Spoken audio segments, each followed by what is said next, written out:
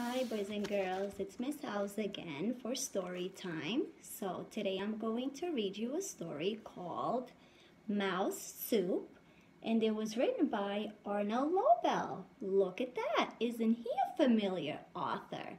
Who knows why he's so familiar? What other books does he write that we've been reading?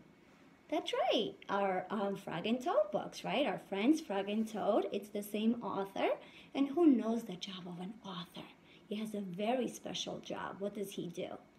Yep, he writes the stories, and in this case, he's also the illustrator of this story. So, this is actually a chapter book.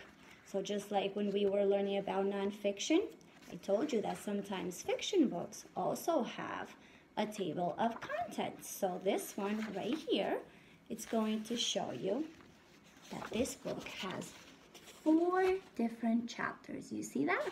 So I'm going to read you Bees and the Mud that start on page 12. So let's see what's going to happen in this story. Are we ready? Okay, so let's see if we can make some connections maybe to another story we've read, or maybe a personal connection, so a self-to-text connection or a text-to-text. So let's see. So it's called Bees and the Mud. A mouse was walking through the woods. A nest of bees fell from a tree. It landed on top of his head. "Bees," said the mouse, "you will have to fly away. I do not want a nest of bees sitting on top of my head." You know what? I can make a text-to-text connection right here. This kind of sounds like the story I read to you yesterday with Piggy and Gerald, remember? Who had birds on his head? Gerald, was he happy? Not really. So I don't think Mouse over here is too happy either. So let's see what's going to happen. But the bee said, "We like your ears. We like your nose. We like your whiskers. Oh yes, this is a fine place for our nest. We will never fly away," said the bees. The mouse was upset. He did not know what to do. The buzzing of the bees was very loud.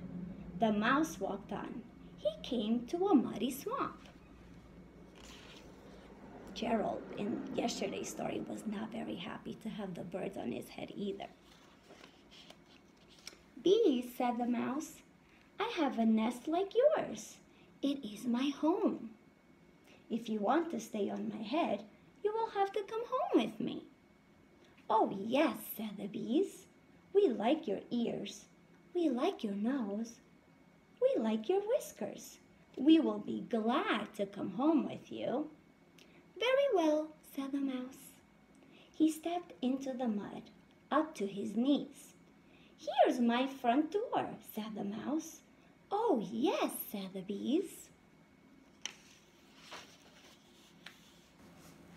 The mouse stepped into the mud, up to his waist. "Here is my living room," said the mouse. "Oh yes," said the bees. You know what I think he's doing? I think he's trying to scare them away, because I don't think he really lives in the swamp. Let's find out. The mouse stepped into the mud, up to his chin. "Here is my bedroom," said the mouse. "Oh yes," said the bees. I don't think his plan is working so far. Let's keep reading.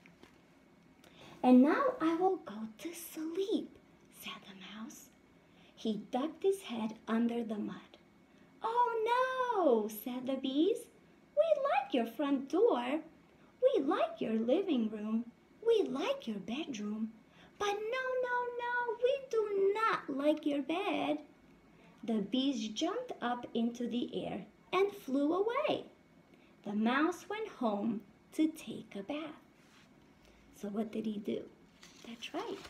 He tricked the bees. I told you that was really not his house, right? He was just trying to get rid of all the bees. So I hope you enjoyed it. Okay, now, do you see how Miss Alves made some connections between this story and the story I read to you yesterday? So those are called text-to-text connections. There's 3 types of connections we can make. Do you remember what they are?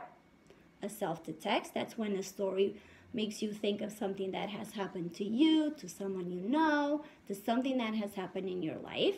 Then you can do a text-to-text like Miss Alice did just now, where you're comparing 2 books, or you can do text to the world. Sometimes those are a little more difficult to make, okay? So stay tuned. I don't know who's going to read you a story next time, so just keep watching, okay? Bye. Enjoy your weekend.